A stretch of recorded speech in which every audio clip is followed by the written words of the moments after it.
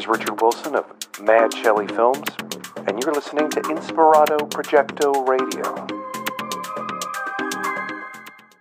One of those things where you just keep going back to it. There's like a lot of nutrition hiding in there, where you want to go back in and discuss it and, see what other elements are in there. You want people to keep wrapping their brains around it, and then maybe the next time I see it, there's another little element that they didn't see before. Like even Big Lebowski, every time I go back, I still see even more and more stuff. Right. There's so much unexplained stuff that's going on in there, and yet it's like, it's great. And I think I'm noticing now, I think thanks to David Lynch, big time. Like, I'm so happy that Twin Peaks Season 3 came back out, because that made a huge amount of waves. I think with people who are now going, oh, okay, cool, that got a lot of good reviews. Now we can weave in more of a dream into, this, weave in more of a sort of a surreal aspect into something that might seem, because, movies, like, there's this show that I had seen quite a few years ago, and it was called The Renegades of Filmmaking. Yeah. And they interviewed each of these guys, like Robert Rodriguez and Quentin Tarantino, and this one guy was talking about how for his movie, I forgot what his name was, but he said, oh yeah, I had this great idea where I wanted to, do this really great shot. You follow along the ceiling, you go down the wall, and you go along this, and there's a guy sleeping in bed. Yeah. And he said, oh, my casting, my crew was like, well, that doesn't make any sense. That's not going to work. And the guy goes, well, my buddy Orson Welles, I had to talk with him, and I said, Orson, how do I get these guys to do this shot that I want? And he goes, oh, easy, just tell them it's a dream sequence. And he goes, oh. He went back to the set, he goes, you guys, I forgot to tell you, this is a dream sequence. Nice. Now all of a sudden, all the ideas start sprouting out there. Ooh, I like that. Ooh, yeah, we could start on the fish eye, and then we'll do a close-up of the pine cone, and, we'll do a close-up of his fingernail. Ooh, that'll be great. It's like, now all of a sudden, but like, that's what filmmaking is. We shouldn't have to expect it to be like real life, because we already know what real life is like anyway. So why are we going to the movie theater? To escape, so to speak, to embark upon a whole brand new reality situation. Yeah, and I think we're for a long time, I think we were in a mode where audiences in general, hopefully we're coming out of this, but I don't know. I feel like people were in a mode where you would go to a theater and you'd sit down and you'd almost have this like body language of arms crossed, and you're like, okay, let's see how he messed this up. Oh, right. That was the default state. Yeah. From the beginning of the film. Now, and the way I've always looked at it, from looking at films that push boundaries and push this, it's not asking the question, why did he do it that way? Right. It's asking, what is he trying to tell me by doing it this way? Oh, right. I mean, even if it's a mistake or not, like, there's still a reason. Like, none of this is arbitrary. I think audiences, and I've seen comments online where people try to devalue a piece of work or whatever by just being like, they don't know what the hell they're doing. Right. Well, they're more often than not, even at the lowest levels and the most inexperienced levels, there's always a justification for doing something some way. Yeah. There's always a justification. It might not work, and it's not necessarily right, but there's still a reason why. Yeah, there's a reason why they left it in there. Even if it was a happy accident, there's a reason why they left that in there.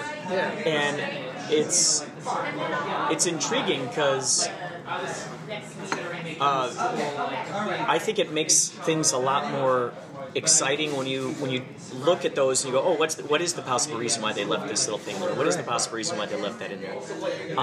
And that's where the people like David Lynch come in. Like, before you even sit down, he's already conditioned you to be like, okay, I'm going to see some stuff I don't understand, and I'm going to have to figure it out if I want to. Whereas you could go to another person's film and be like, well, why is he doing that? That's weird. Well, why does he get to have the license to be weird and the other person doesn't have the license? Yes, that's such a good point. Why do we let people do that? And I think part of it is because of your track record. You start off and you do stuff that's very straightforward and very 1, 2, 3, 4, 5. When you try to backtrack or try to sidestep and do something that isn't, people are like, no. You don't have that license. But I think everybody has that license. Anybody. Oh yeah. You know, it's. I feel too that we're conditioned to believe that we have to figure something out. You know, that we have to figure something out. And I think it's like especially with David Lynch projects, if you just be in that receptive mode rather than the analyzation mode, and you just be in that receptive mode and just appreciate that for whatever the heck that is, and just let that just kind of wash and go, oh, that's quite interesting. That was like a moving painting. Now let's see what the next chapter is, you know? Yeah, well, I don't know if it's just because of the sort of prevalence of the online critic, websites. There's so many websites where, and a lot of them are great, where people want to discuss film and want to analyze it, but sometimes I feel like they come from a different place. They come from let me tell, like those videos that I hate, which is like 10 things that blah, blah, blah got wrong. And I'm like, well, it's not your movie. Yeah. Or even more narcissistic, which I think is the 10 things we want to see from this next movie that's coming out. It's like, that's not up to you. Right. You just have to, I look at it almost like fantasy baseball.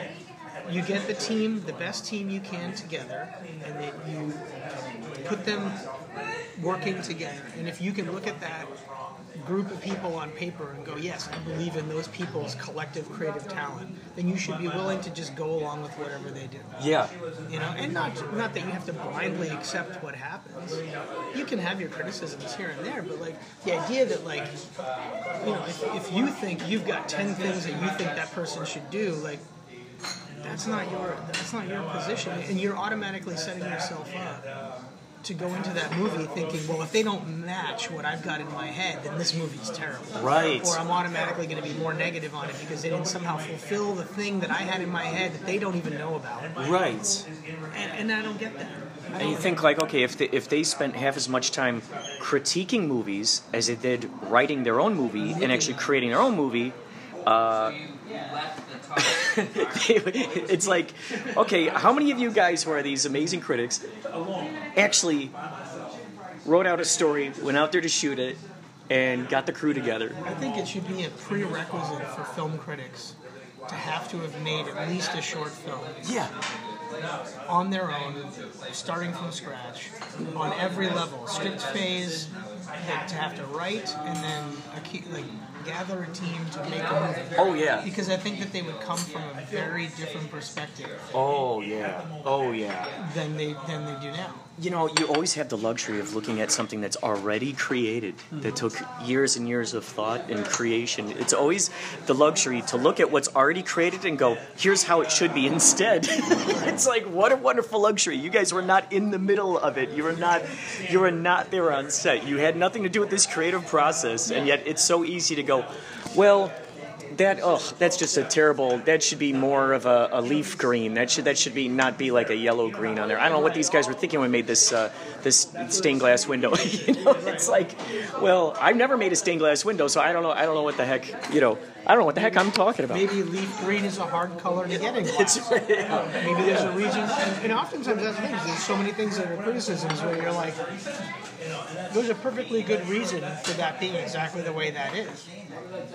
It's not necessarily a mistake, but it's so much easier to label it as a mistake than to do the work of trying to figure out what were they trying to say, did they succeed in saying that thing, and then to what degree did they succeed in saying that thing, and then make the determination whether it was a mistake or not. And what's crazy too is when you hear those arguments of like when they put one movie up against another movie that has like this movie is its own movie. Like why is that movie being compared to this movie? Like, oh well, it's no Star Wars, but I like the movie. Well, no one's asking you to say it was a Star Wars or it wasn't a Star Wars. Like, what did you think of this movie just for what that thing was? And in addition to that, what movies have you created? Yeah, it's such a hard a hard thing to like get that many people together and create something and put something down. Yeah. You know, and not that just because you made a movie you should be given carte blanche to do whatever you want. You know, but there are like amazing filmmakers that have made mistakes. But the mistakes they make are, you know, they're not technical mistakes or like flaws, or they're just, they might have actually just been them trying to do something new. You know, and the thing that I've always said that I love is I would much rather see somebody try something new and fail than to do the same old thing and succeed. Oh yeah. Oh yeah. To me, it's, you know, any movie that, you know, goes in a different direction or does something different. If it was something I've never seen before or never quite seen in that arrangement before, I'm going to give it way more credit and way more like benefit of the doubt than just like, oh, they're just taking the typical, this is the way this sequence is supposed to go and we've seen this 1,000 times before, you know. So it sounds like a you know, like a reinterpretation of another song, you know what I mean, that already exists, and those are fine, you know. Cover songs are cool, but if, you know, I don't know, maybe that is what it is. Maybe the equation is like the idea that some people want to hear cover songs, so they want this movie to just be a cover of that movie, and when they don't get that, they're mad. I don't know. Maybe that's what it is. I think it's fun when, like, once I realized the power in I'd always hear the phrase, and then once you start applying the phrase, you're like, oh, this is why this phrase is so important, or why this cliche is so important, or whatever. Creating the art that you want to see in the world. I think that's such a powerful, powerful, powerful phrase. Create the art that you want to see in the world. Because now it's coming from a place of authenticity, and it's coming from a place of trueness, and it's something that is... You know, when you create the art that you want to see in the world, you're committed to that vision. You're committed to it all the way through, and it's unapologetic. And it's just, here it goes. Okay, critics, go ahead, shoot your arrows at me all you want. I made the movie I wanted to make. Yeah, and that's...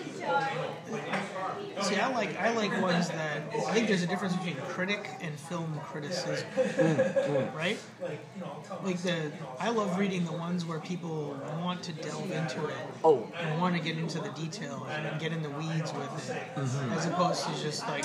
Because I feel like so much of critic stuff that you read nowadays, it's like they're trying to go for that soundbite. They're trying to find that cool, Twitter-friendly, you know, minimal character soundbite that will be easy to place on other things, but that's not criticism. You know? Yeah. Like there was a great website that we submitted our film to called Neon Blood Bath. This guy Ryan who runs it. It's super cool. I mean, he's just starting out. It's really small, and he reviewed our movie. And the cool thing about it was that when I read it, I mean, just the simple thing of he gave his review a title that had to do with his take on the movie. And that to me already was like, that's amazing because that takes time and thought and a certain amount of your own creativity. Oh yeah. And he wrote about the movie, and he wrote he really was interested in getting into the weeds with it. Wow. And that's the thing that's amazing for a filmmaker to read, because we, you know, just hearing the I liked it, I didn't like it, you know, it worked, it didn't work, like that doesn't always help us. Like, right. But when you get into it and you just go, here's my take on what I think I saw, you know, and here's what I understood of it. Here's what and even more importantly, here's what I think the filmmaker was trying to say. Like every film review should have something like that. It should have like, here's what I think they were trying to say, and a lot of them do, but when you're just trying to go for that soundbite, it doesn't allow for room for that. I've read a lot of like really cool articles about, for instance, the season 3 of Twin Peaks, and it's so fun to see how people try to make sense of things rather than it's like it's enjoyable for me to, like you're saying, to see the connections between things rather than simply breaking things apart. And going, oh, here's why that's crappy, and here's why that's wrong, and why that doesn't work. It's fun to go, ooh, here's a possibility as to why this might have happened, or ooh, I got a theory. Maybe this is what was going on while that was happening, and ooh, and then you start going, oh yeah, and you start connecting dots together, and you go, ooh, now that matches up with this, and that matches up with this. Forever is just, it's such a mind bender because I feel like as soon as I come up with one theory, then it's like it's squashed by another theory that I come with right around the corner. And I'm like, because there's the friend, and like I'm wondering, did he, is he responsible for this crazy stuff the woman is going through, or does that just happen to be a supplementary thing to a paranormal experience that's going on there? Or is this something that's going on in her brain? Or is, it's like there are so many interesting, and yet they can all totally work together at the same time even, which is quite interesting. Yeah. One check or 2? 2 checks, please. Can I have another coffee, please? Thank you. We did go in with the idea, there was always those 3 possibilities. It's real, it's supernatural, it's in our head. There was always those 3. And we got very deep into the production where we wanted all 3 of those things to be possible. And then slowly along the way, like, we made up our minds as to what's going on, but we still wanted the film to have plausibility in all 3. Because it's not my job necessarily to nail it down and go, yes, this is what it is. It's much more fun, especially when it's a short film. It's much more fun to just be like, what do you think it is? And you tell me why. Argue with me. And maybe I screwed something up, and maybe I tipped without knowing it, I tipped my hand, and it actually is one of those things specifically based on what I've put out in the world. So you tell me why you think it's that, and maybe you're right. It seems like one of those classic examples of don't shoot the messenger kind of thing. Like, you're just delivering a message. You're just kind of like the herald of information that just comes in and goes, okay, here's this stuff that I was inspired by, and, I'm not obligated to explain any of it to any of you. You're just going, here's what it is. There's that school of thought where, like, there are people that say, well, filmmakers have to know everything about the movie and have to know for sure, each specific detail. And I agree to that to a certain extent. I think they have to know everything in order to execute the vision that they have. But because the film then gets released and gets put out there, and it becomes someone else's. Because the moment you start to interpret it for yourself, it's partly yours now. And the filmmaker doesn't have control over who decides what it is. It was great, like, and sometimes, like, I like to leave a little mystery for myself because that's fun for me. Obviously, I'm not going to leave, like, a massive hole in the plot just because I want to leave mystery. Yeah. But you can allow yourself a little bit of those indulgences. Like, case in point, Raymond Chandler.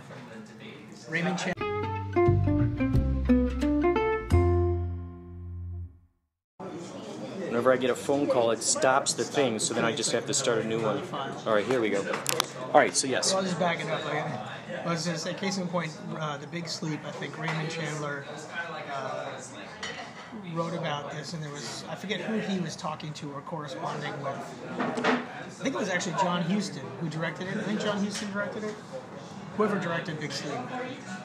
They were working the script, they were adapting it, and there's a part where he writes to Raymond Chandler, and he's like, and he says, I have a couple of questions about the story, and he goes, well, who killed the chauffeur? And Raymond Chandler wrote back going, I don't know. And he really didn't. because it was this one character that was sort of a loose end, and he's killed. And there's a possibility for several of the characters to have had motive and opportunity to do it. But he never really just divulged it because A, it was not integral to the story, and B, maybe he liked just leaving a little bit of that open to himself. He can have an idea of who he thinks it was, and someone else can have a completely different idea and be just as valid about who he thinks it was. That's so cool. Yeah. And nowadays, I think that's becoming more accepted. Like in varying degrees, like in Inception. At the end of Inception, does the top fall or doesn't it? That's probably one of the greatest examples of like an open-ended thing. Like, it doesn't matter whether it fell or not. Like, you've just seen the whole story, a beginning and a middle and an end, hopefully a satisfying one. So whether it fell or didn't is not important. In fact, being able to keep those two possibilities in your head makes you have to envision a different movie or a different outcome. Oh, yeah. And that's more of what he wanted to get across. It's making you have to, like, figure it out for yourself. Yeah. Because now you got to look at the movie through that other lens. You get to re-experience the movie through now that lens. There was this great quote that Lynch was talking about. He goes, I like to make movies where there's about a 35% mystery left over at the end. He goes, just like the movie, his example was in Chinatown. And at the end, the one guy says to Jack Nicholson, he's like, forget about it, Jake. That's just Chinatown. Well, and that's the answer, right? That's supposed to be the answer. Oh, forget about it. That's just Chinatown. Like, okay, I can live with that answer. But then you go, but, okay, thank you for that answer. But what about all of these other things that are going on? It's like, yeah, you're given the answer. Like you say, with Inception, you're kind of given, here you go, and then, and here's this other little extra thing, and it makes you just kind of look back through it all. But with Chinatown, it still presented you with a fully realized story. Yeah. Like, you might be missing that detail, but you still saw the beginning of a relationship between Jack Nicholson and Faye Dunaway's character, the evolution of it, and the conclusion of it. Mm-hmm. And beyond that is where the mystery came in. So you weren't robbed of anything. Right. You were actually given something else to think about. It's not a missing detail. It's a kernel for more. Yeah. That's fun to be able to leave that little tiny, like right before the door shuts. You're like, oh, and this. Okay, see you later. I think he even put a more of a thing on it because he named the movie Chinatown. So then it makes you wonder. It's like, wait, what is it about Chinatown that allowed him to answer that way? Oh, yeah. And then why name the movie then? Yeah. Because the movie wasn't about something that happened or this thing that happened in Chinatown. It was about the water and the shady dealings about bringing water to LA and all that stuff. What does that have to do with Chinatown? Wow, that's incredible. Do you have ideas cooking up right now for new stuff? I absolutely do. Well, I'm trying to. The one thing that doing the festivals has kind of done is it just makes me want to be at more festivals. And you realize that the film you have has a shelf life, festival-wise. And so, even just talking to other filmmakers, everyone's constantly just putting out and getting into the next thing. And so I've been in a mode in the past where it's taken me a long time to kind of get into the next thing for whatever reason or another, just not having the right thing, just not being afraid to jump into something, not too sure. So I want to try to get past that and just see if I can actually, like you were saying earlier, build up a momentum and just ride it. How often do you? Because I imagine you probably have a lot of idea books with lots of built up, inventory of information. Do you find yourself diving into there ever to go? Oh yeah. That's a good little nugget. I'm going to plug that into this thing. I'm not that good with random snippets. I feel like I do a Darwin's theory of evolution when it comes to snippets of ideas. I'll keep anywhere from 5 to 10 in my head, and the ones that aren't that good I'll forget about them.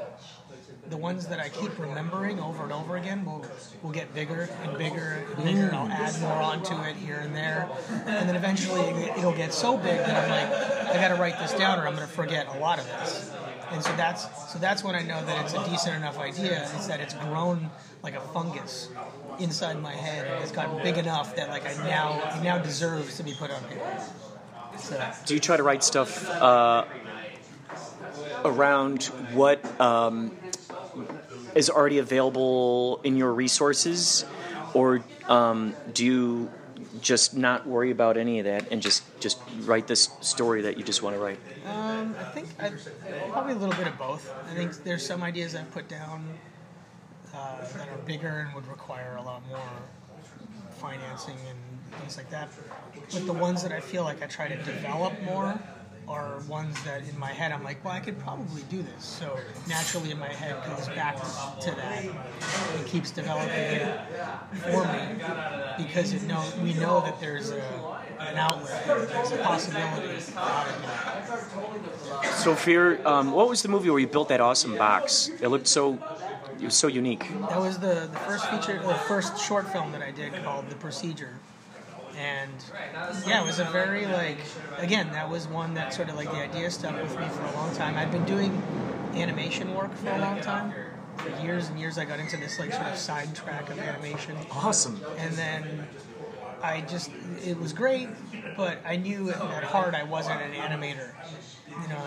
There's people that do it way better than me. There are animators that I worked with, and I'm like, you have this drive to do this animation and be better at it and get better at it. And I always just did it because the work was there. I knew how to do it. And at a certain point I was like, I do want to go back to live action. And so I'm like, well, what's that going to be? So from there ensued a couple of years of thinking about ideas and abandoning ideas because they weren't good enough or this and that, and then finally nailing one that was it was almost more, it wasn't that it excited me beyond all reasonable doubt. It was more just this is good enough. I've thought about things for too long. It's time to just do it.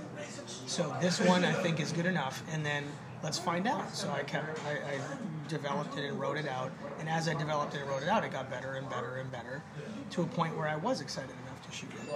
And I don't know if that's the right way to do it, but it was the way that one worked. Did you build it yourself? No, I got a buddy of mine named Roy Wood who had done a lot of stop motion stuff in the past, and he worked for Disney's Imagineering company. Oh, cool. Helping design and set up like rides and things like that. And so I talked to him because I wrote this script, and I was like, I need this box, and I have no idea how to do it. And I just, he and I were friends, and I was like, can you do it? How much would this cost? And he was like, well, we'll go to Home Depot and figure it out. And so it was a combination of a bunch of raw material that we got at Home Depot and some little pieces that we got off of eBay here and there. I think all told, the box probably cost somewhere in the neighborhood of it was under $1,000. It was somewhere between $800 and $1,000. Whoa. I mean, it was huge. It weighed 175 pounds. Did it have wheels on it? No, we'd have to literally lift it up and put it on one of those furniture dollies. Whoa, man. That's how we got it around. Whoa, man. No wonder you didn't want to move it around when you moved to new places, because holy moly, that's crazy. Yeah, because it had to be sturdy enough that we could put someone inside it, and that they could do a fair bit of action without having to worry about knocking it apart or breaking it open. And then we started, Roy, my buddy, had the idea of building it so that the walls could open. So all three walls, so you could shoot. All four walls actually opened. They had little locks that we could open and close it with. So when we shot at one point I think we shot through all four walls. Wow. Yeah. Incredible. What a brilliant idea, too. Yeah, it was a good idea because we needed it, for sure. That's the thing, that's what I've noticed is that, when you don't have funding, the creativity actually grows. It has a lot of room to grow when you have just, for instance, oh my gosh, what could take place in a box, Mm-hmm. Or what can just take place in this one room, or what could just take place, whatever. I got this trampoline. Okay, let's write a movie around the trampoline. And then before you know it, you're like, whoa, this idea never would have existed if I had the huge budget to do all this other crazy stuff. Yeah. Do you,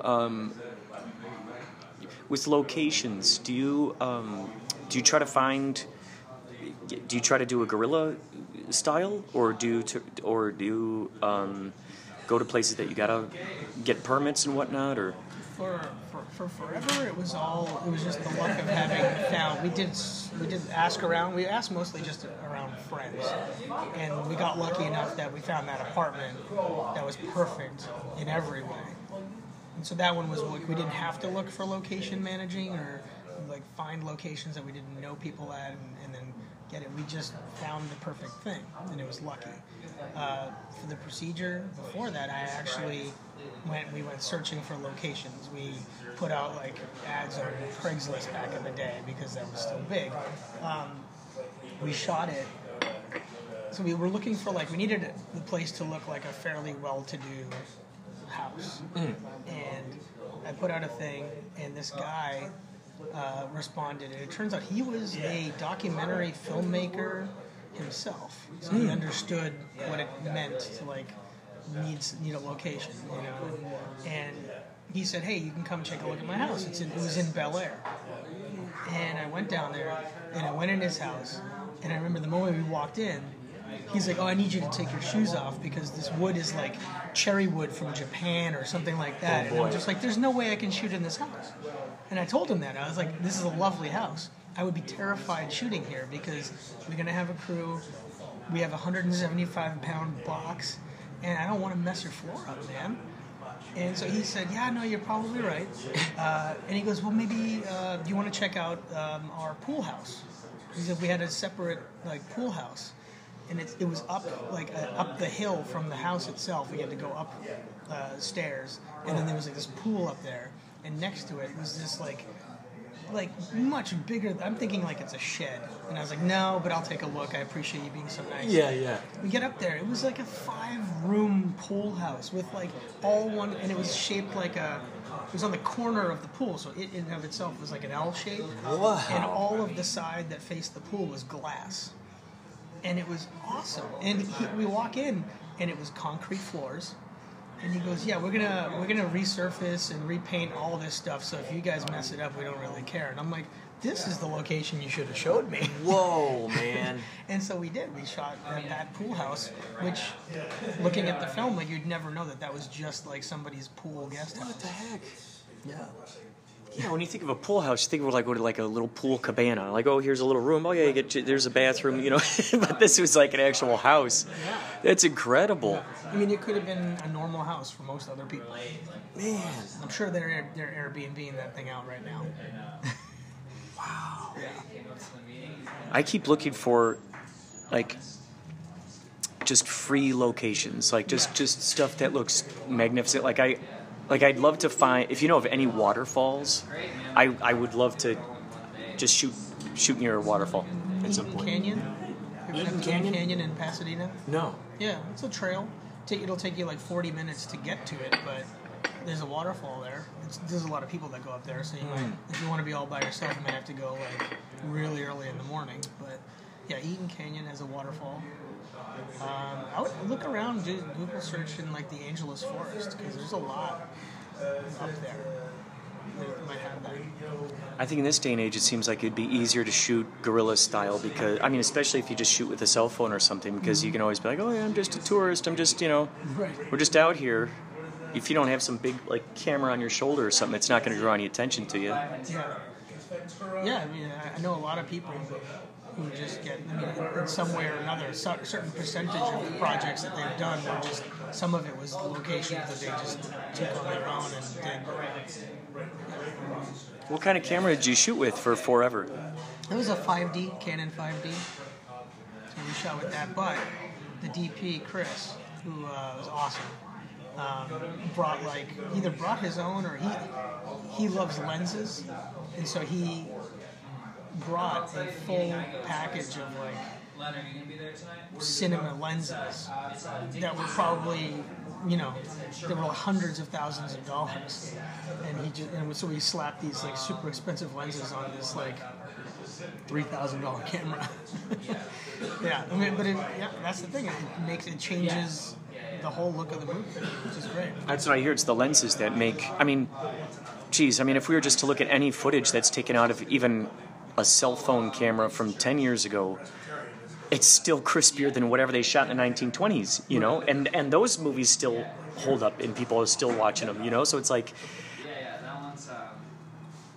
it's just amazing just to see what can be done with what we got these days. Yeah, there's a lot. I mean, it was a great story. I don't remember where it was from, what documentary or something, where like Francis Ford Coppola brought somebody into, he was at Zoetrope in San Francisco, and he's like, come take a look at this room. And he brings them into this room, and inside the room was all these, was a camera and a bunch of like film short ends that he'd accumulated from like, at the end of this movie, there were this many X amount of reels of film we never used, and this many, and he had hundreds of them, and he's just like, this is power. Like, this is the ability to shoot something without having to ask permission. This is power. And I feel like it's even easier now. Yeah. It's not film. It's not. If you have a camera and a hard drive, and yeah, a lens to go with it, that's it. Especially with the editing programs. You could color correct stuff like crazy and add all kinds of cool stuff to it, and Adobe After Effects, suddenly there's a fire on the table, you know. Yeah. It's incredible. What kind of realms, like what kind of genres do you find yourself most drawn to? I mean, I'll do anything, you know, like, and I've written everything. I did, for a while, I think I've settled into this genre. The genre. I guess the genre is now its own genre, right? Because it covers like horror, thriller, sci-fi. Oh, that's true, yeah. But, you know, like I've written comedy, I've written the horror stuff, and I've done, even recently written more sci-fi, you know, and it's, yeah, I'm not really, it's whatever story I think interests me. Do you ever want to do a musical? That's one I've never done, and I don't know that I would. I'm very tricky with musicals. I don't have the patience for some of them, and I know that they're very good and they're works of art in their own way. But for me, like, and I know that there's plenty of people who argue against this, but for me, it's like I feel like you're telling a story and then you interrupt the story to do a song, which sometimes all it does is reiterate the point you just made. Yeah. And now I have 3 minutes of this. And yeah, there's spectacle involved and choreography and all this kind of stuff, but at the same point, we're just repeating a point that we just made. Yeah. And where I feel like I've gotten very into the idea of economy of, you know, time and economy of information. And it's like, do we, you know, with Aladdin, do we need 3.5 minutes to tell people it's a whole new world? Mm-hmm. Right. We don't. Right. But yet it's a good song, it's catchy, it's cool, there are people that love it, and I would never deny anyone that. Just me personally. What about a Western? Have you ever written a Western? I've never written a Western. If I had the right idea for it, I would. I just talked about this with somebody else, where the only ones that I ever really loved growing up were the Sergio Leone films, the sort of John Wayne westerns and the one Stagecoach and all that stuff. And again, they're milestones in cinema history and all that stuff, but they never resonated for me. And I think part of the problem was that there was just such a reverence for that time and, you know, the landscape. And I never really appreciated westerns until I saw like The Good, the Bad, and the Ugly, which basically said, "Fuck the reference." Like, sorry, can I? Yeah. They were like, "Screw that reference." Like, and the movie tells you that in the first 3 seconds. Like, it opens up on this landscape, which is what you expect from every western, and it's beautiful and it's awesome. And then all of a sudden, this dirty cowboy's face wipes in, and he's got this like nasty cigar sticking out of his mouth, and he's sweaty, and he looks like an asshole. And you're just like, this movie does not care about the legacy of cowboys or the reverence of God's country or whatever it is. It is here to undermine all of that, and that's where I liked it. I saw El Topo for the first time, and I love that take on a Western because it's it's weird. It's weird because it's in parts it feels like a horror film in certain aspects, and then certain aspects it feels science fiction, and then it's talk about unapologetic creating. Like it's really neat to see something like that was just created back then, and knowing that was probably in theaters. I'm thinking, right? I can't remember, but wasn't that one of those movies that was like really hard for people to find, and they would have these bootleg VHSs running around everywhere? I remember that being the case when I was like in film school, and everyone knew about El Topo, but no one had seen it, or people lied about seeing it or something, but it was so hard to find that. And then of course the legend of it was bigger than the reality, you know. I didn't actually see it until probably like a few years ago, where I bought the Jodorowsky box set. Oh, cool. You know, probably like 10 years ago, but yeah, no, it was a trip. It was definitely not what I was expecting. And in some ways I thought the myth of it was bigger than the actual movie, you know, but as a piece of filmmaking it was awesome. Yeah. I just recently saw the documentary of Jodorowsky's Dune. Mm-hmm. Whoa. I would love to believe in a parallel... Well, it totally is happening. In a parallel universe, that movie is made. Yeah. I mean, just the idea that he was going to... And that it influenced all these other sci-fi movies, you know, like the Blade Runner or Alien would never have been what they were if not for the fact that artists who were trained up on the pre-production for Dune then went on to work on these things and sort of carried pieces of that with them. Like, there was the one in the documentary that I think was awesome, was he was saying that there were these lookbooks that he'd created with Mobius, I think. Right? Oh, yeah. And it like outlined the entire movie. And he said there were only like 4 or 5 of them ever made or something like that. I would love to see that.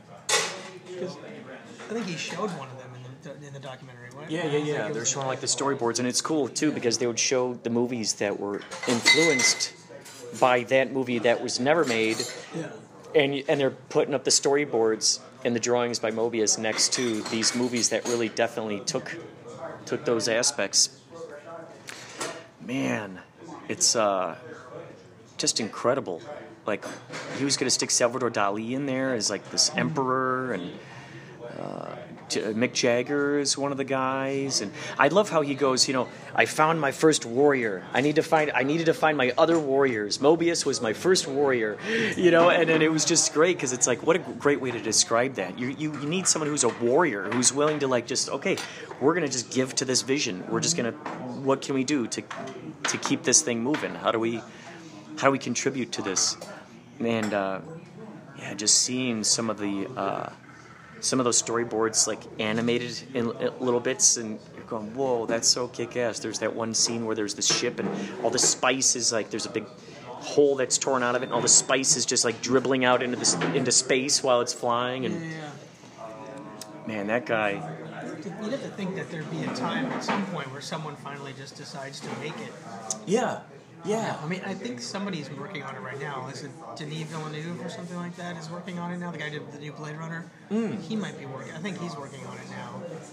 And you'd hope that... Oh, as like a series, basically. Is it? Right? I think he's stretching it out.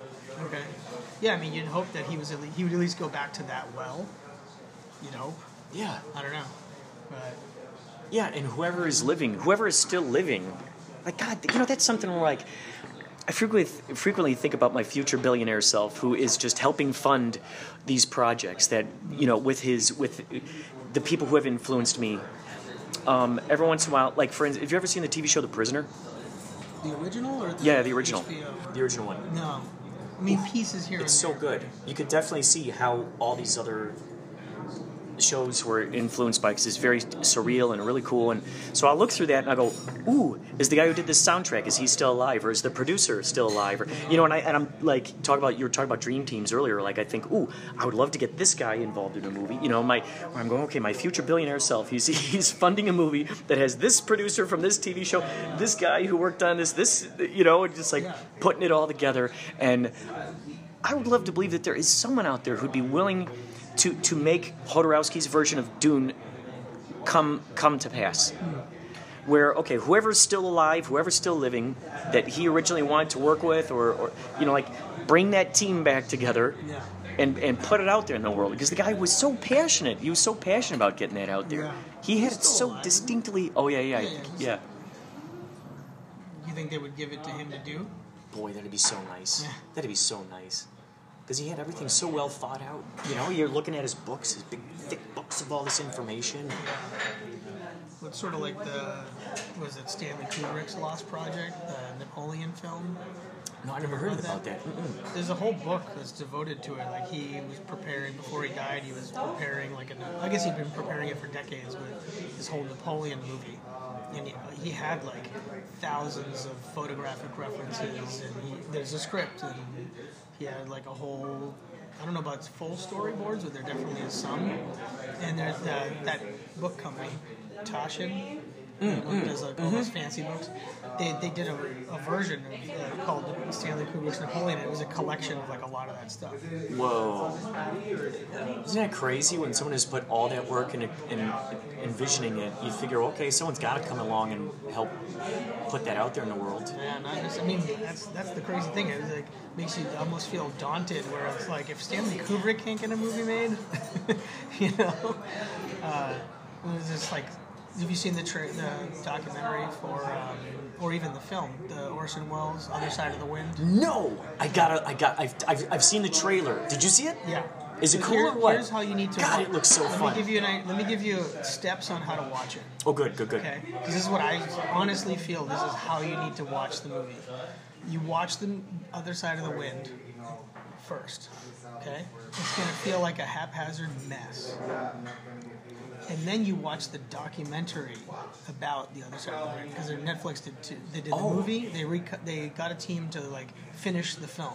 Then there's also a documentary about how it became. Wow. So watch the movie first, and then you watch the documentary, and then you go back and watch the movie again, and it is a completely different movie. Knowing all of the backstories and the construction of it, and just where Orson Welles was. You know, psychologically, geographically, like all that kind of stuff. It's kind of Whoa! I'm sure just tons of nuggets of information coming through, because you're like, aha, I see where that came from. Right. Ooh, I know what that's all about with it. And all of a sudden, the movie, I wouldn't say it entirely. It does actually. It makes much more sense. And I think just from watching it again, you pick up on more stuff than you would have seen the first time. But having the context, I think that's the thing. The movie is so reliant upon context, even more so because it's not slight spoiler, but it's very autobiographical for Orson Welles, and it's not even like autobiographical about his past. It's almost like real-time autobiographical. Like literally, he's putting things into that movie that were happening to him at that moment. Incredible. And rewriting things because what X or Y had happened, and so he's like putting that in the movie. And so once you know those things about him, the movie itself makes more sense. Oh man. Yeah. I'm so happy that someone decided to go in there and put that thing out there in the world. I mean, because it seems like, it's like you always hear about some Jerry Lewis movie that was never like totally released or something. Oh, it was a clown. It was a clown in the Holocaust. It was a clown during the Holocaust or something. He plays a clown, and that movie was just never released. And it's like. It's neat, that idea that someone actually honored Orson Welles' that footage, put whatever else they had to do to get it together and get it out there into the world. Who knows how many movies are like that are just sitting on shelves that have never been seen. If you look at the documentary, again, slight spoiler, but there's like 3 or 4 other movies of Orson Welles that are still in various stages of disarray. And they show clips of some of them, and I'm like, I don't really want to see that. And they even said that some of them don't have any audio, so they don't even necessarily know what people are saying, because they don't have the original script, or that the original script was deviated from. I was like, just put those out there. That's a historical record that should at least be, out there for people to learn from, if not anything else, just to learn from. Yeah. I thought F is for Fake was just terrific. Yeah. I saw that a few years ago, and I thought, that is fun. There's a clip. Actually, do you mind pausing real quick? Oh, yeah. Go off the record. There's a clip.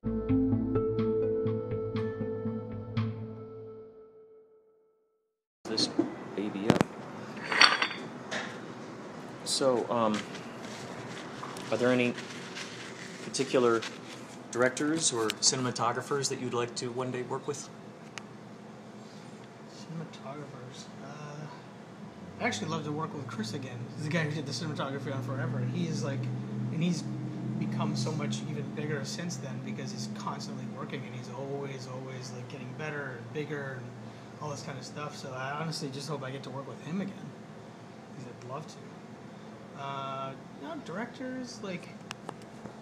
I know you like to direct, but maybe like co-directing with. Well, I'm doing a lot of work for right now this director named Mark Pellington. He did like Mothman Prophecies. Oh. And like since then he's done a lot of other movies. I Melt With You, and most recently this movie called Nostalgia.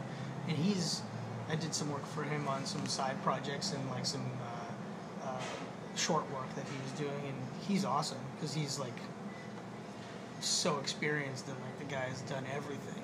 And so anytime I get to work with him and like learn from that is great. So, yeah. Did you see the movie Coherence?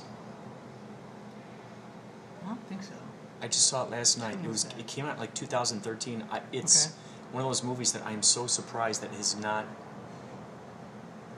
It pretty much all kind of takes place in one house, one location. But whoa, It's the one that takes place during a party. Yes. Something? Yeah, It's a mind bender. Yeah, I have it's it a on my good queue. mind bender. It's something that's really, it's like one of those forever type of movies where you're like, oh wow, there are let's just say quite a few mysteries to try to solve while it's unfolding. Interesting. It's it's a clever use of one location, technically one location. Okay. But yeah, if you get a chance, check that out. It's I will. the cameras are great. The acting is great. It's got a lot of what I love when movies do is like David Mamet does a lot of this where people talk over each other, like regular conversations. Right. Sometimes like someone's finishing up a sentence and the other person like starts their sentence like right at the denouement of the end of that sentence.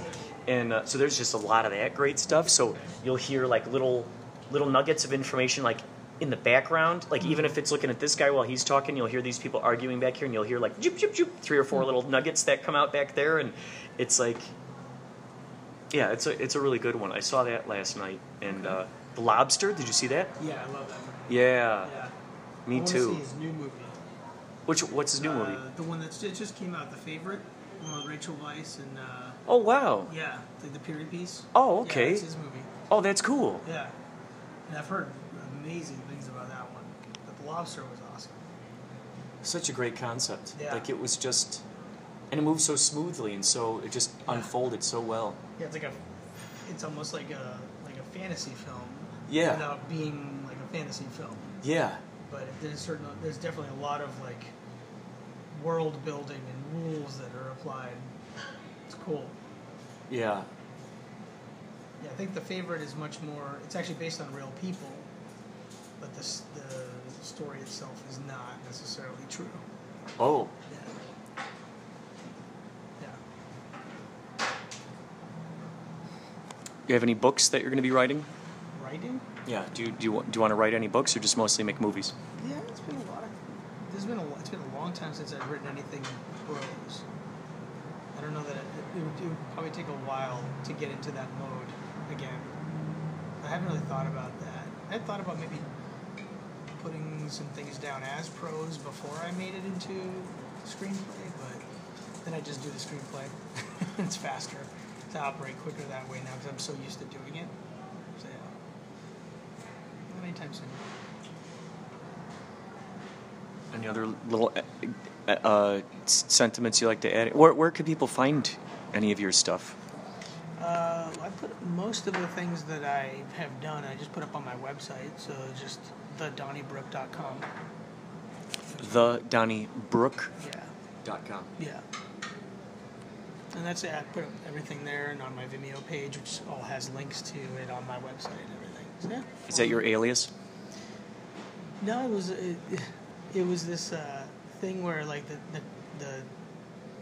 it's a terminology from Old Irish, which means like an all-out bare knuckle fight.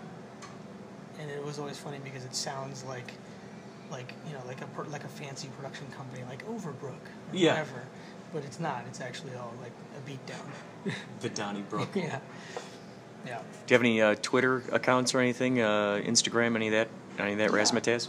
Yeah, they're both the same. It's the first 4 letters of my name, so Serge, S-E-R-G, and then my whole last name, Pinheiro, for both Instagram and Twitter, Serge Pinheiro.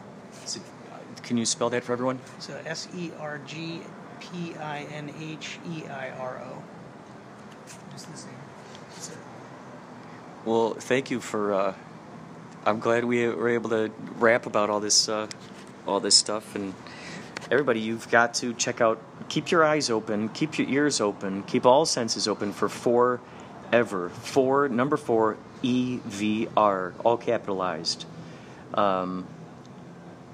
Keep your senses open for that one. When it arrives, you're probably going to watch it quite a few times. Chances are you're going to watch it quite a few times. It's really, the colors are great, the acting is great, the story is awesome. It's I don't know really what to say. It's like it's like science fiction. It's like a thriller. It's slightly kind of could be regarded hints of horror, I would say. It's a fantasy. You know, this really might not help at all with your brain as to going into it, but it's really cool. There's so many. It covers all kinds of bases. So keep your eyes peeled.